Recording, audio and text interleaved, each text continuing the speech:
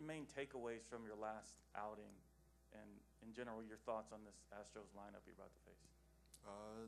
Last outing, played a good team that's seen me a little bit, and they were aggressive in the zone. And when I made mistakes, they hit them.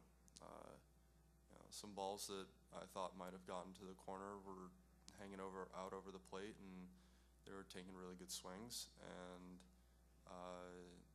And about this Astros lineup, it's a really good team. They take really good at bats. They're going to make you throw strikes. They're not going to chase a ton, and they've obviously been here. They've been in the moment. They've played a lot of playoff games, so you know that this moment and the crowd and everything isn't going to be too big for them. They're going to be ready to come out here and win baseball games. So to really just bear down and just at the end of the day, if we play our game, we know that we're a really good team and we have a good chance to win. On your right, Max. Jason? Max, this actually plays off that answer a little bit.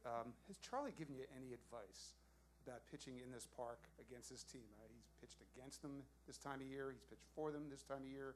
He's really seen them at their best. So I wonder if he has any insight that can help you in your situation.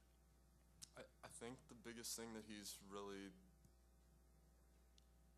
conveyed is just having the trust in yourself.